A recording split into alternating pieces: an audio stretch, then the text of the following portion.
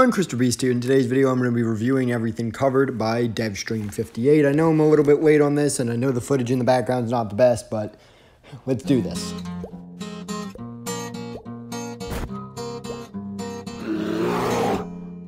Alright, so this stream we were joined by Forsythia, the community manager, Zebnik Hoyak, and Zora Friedrichova. Sorry if I butchered your guys' names, but they are producers, very intelligent people. They very much had some good commentary to bring to the table.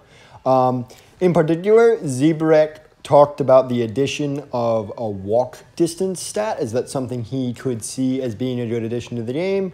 After it was mentioned in chat, I agree. I think that would be a good addition. The stream, in particular, had a main focus on what seems to be the upcoming April update, with a lot of hinting that the April update will most likely be coming this weekend. So the April update will be bringing with it a ton of Easter-themed cosmetics.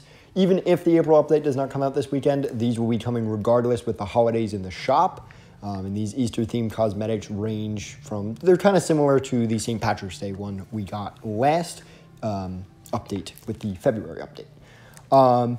This also was some confirmation, really, that like this update will very much likely be coming this weekend.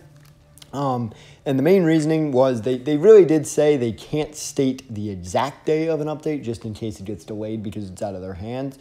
But the amount of just, hey, you know, new cosmetics this weekend, and, you know, hey, you know, I don't know. Personally, I got the feeling that we are getting April update this weekend. Continuing on the April update, we know that there will be, based off what the Zyberek said, many bug fixes with it. I'm really curious to see what we do get in the April update, and I will be covering it when it comes out. The devs also asked a curious question to the community, which is what Vigor merch would we like to see as a community? There's some great answers in chat given by tons of different people. But personally, I'd like a script of the cassettes printed into a nice little book. I know, I'm a nerd, but it'd make my life a lot easier. That's what my answer to that question would be. They also confirmed that there are no plans to add more mementos in the next coming update. However, there was some throwing of ideas that perhaps that the Vigor soundtrack could be added as either mementos or just audio you can play in the shelter. I like that idea. I would really like to be able to play things like, you know, the menu theme and that stuff, or the trailer music like Sura. And I think that could be interesting on the future.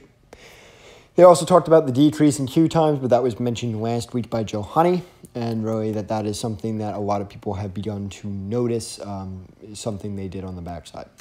Besides for that, there really wasn't much to cover.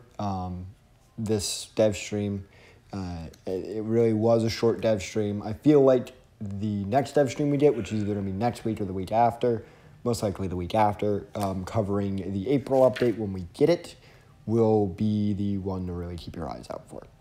So yeah, this has been Crystal Beast, and hope to see you all next time.